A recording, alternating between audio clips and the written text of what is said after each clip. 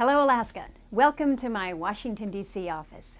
Now, as many of you know, we're celebrating Alaska Day this month. It's on October 18th. So I wanted to take a little bit of time to wish you all a great Alaska Day. I wish that I could be home to celebrate with you, but that's not happening. As many of you know, Alaska Day is the anniversary of the formal transfer of the Alaska Territory from Russia to the United States. This transfer was arranged in 1867 when commissioners arrived at Fort Sitka to hold an official flag-raising ceremony. There were 250 uniformed U.S. soldiers at the ceremony when Russian soldiers lowered the Russian flag and the U.S. flag was raised. This story is not only a wonderful part of Alaska's history, but also of our nation's history. In honor of our special day, I thought I'd take you on a quick tour of my office here in Washington, D.C. and show you some of the special and very unique Alaska items that help make all of us Alaskans feel more at home. Well, we're here in our conference room. This is one of my favorite pieces. This is called Raven Stealing the Sun, and it's a Tlingit Athabascan carving carved out of yellow cedar, obviously from southeastern Alaska. But you've got the raven in the background with the sun raven stealing the sun, so you've got the moon in the belly of the raven here.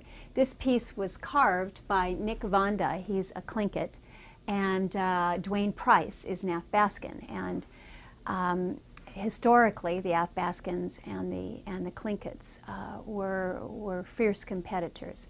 So the fact that the two have come together to carve this piece is really quite telling.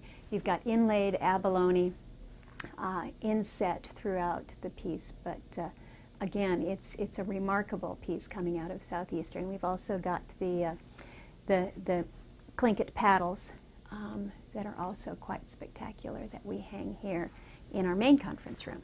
Well, here's one of the real prizes in the conference room here. This is a Kenai king salmon that I brought out of the river on the 6th of July, it was the 7th of July, 2006.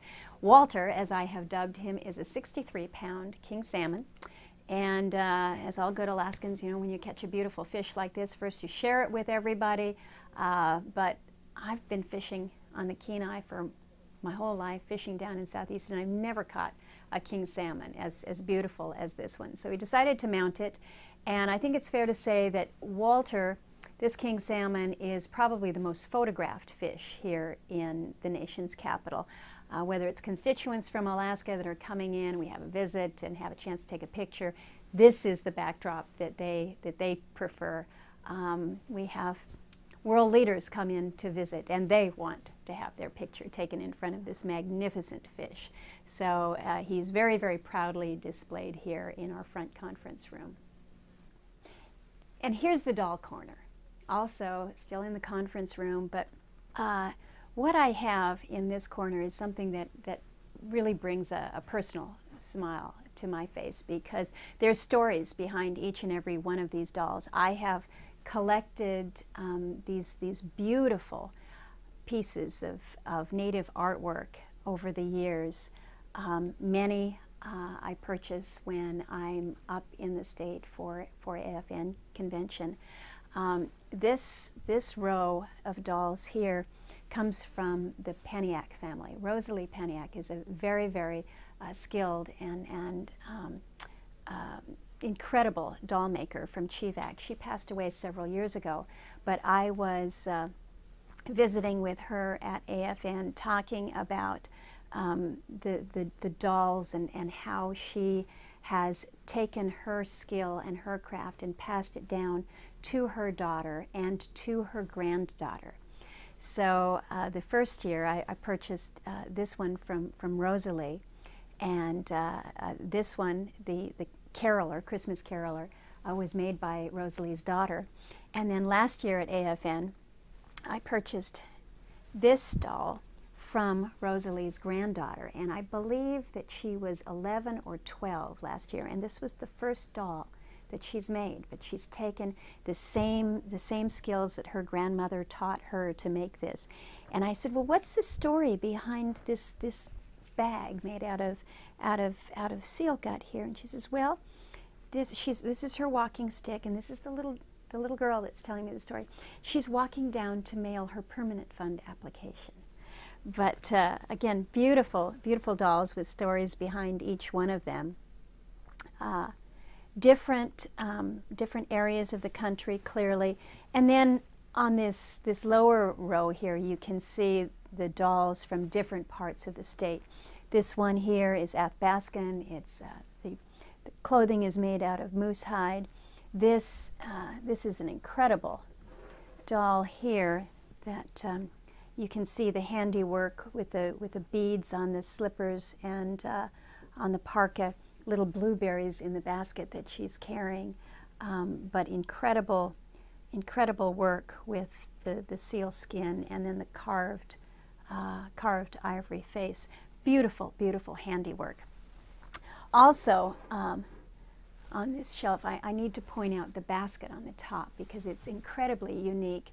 That is a basket that I received at AFN several years ago. It's made out of salmon skins that have been dried and stitched together. An incredible piece of art that isn't commonly seen. But it's just such an honor to be able to display craftsmanship like this to Alaskans as they come and visit me, and knowing that there is such a personal story behind each one of these great works of art.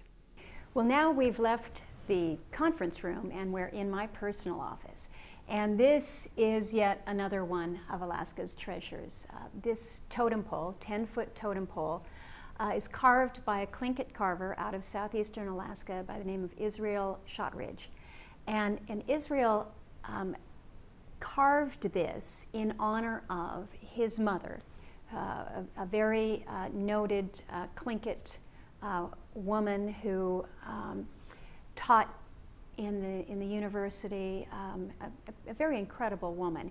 And as a tribute to her, he carved Mother Brown Bear House. And if you look to some of the details on the totem pole, you'll see faces in the hands, and up top those faces represent the children of Israel Shotridge's mother.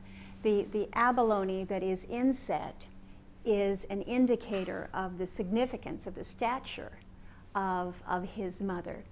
But again, a very, very special piece for us. And to have this in my office, this piece is actually on loan to us from Sealaska Corporation, is really quite a distinction and an honor to have this here.